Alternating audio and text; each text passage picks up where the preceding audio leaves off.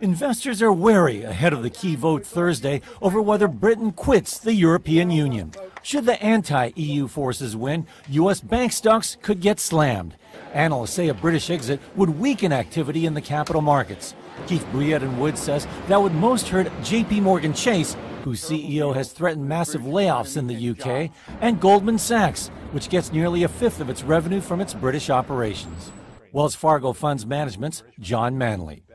But I think the U.S. has used London as sort of a springboard to cover the continent, and that's not going to work. Now, that means more expense. An exit from the EU could also trigger a spike in the dollar against European currencies. Recon Capital Partners' Kevin Kelly.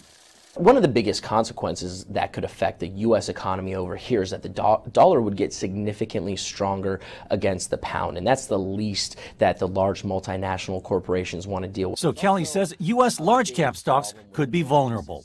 But some stock watchers say investors should not make any moves ahead of the referendum.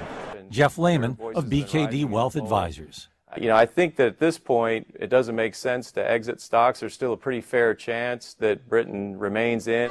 If that happens, strategists say, expect a relief rally.